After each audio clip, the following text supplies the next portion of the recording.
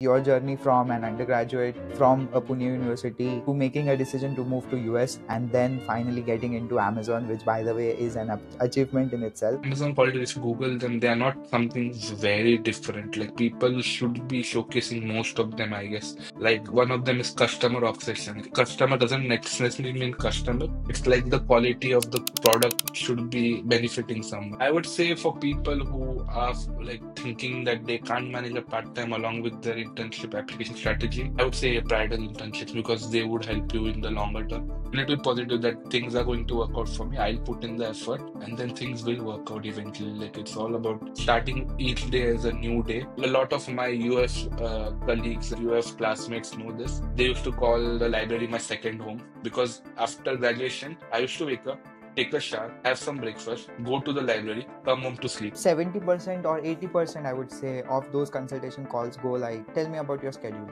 And they're like, I make 1-2 applications a day. That won't work.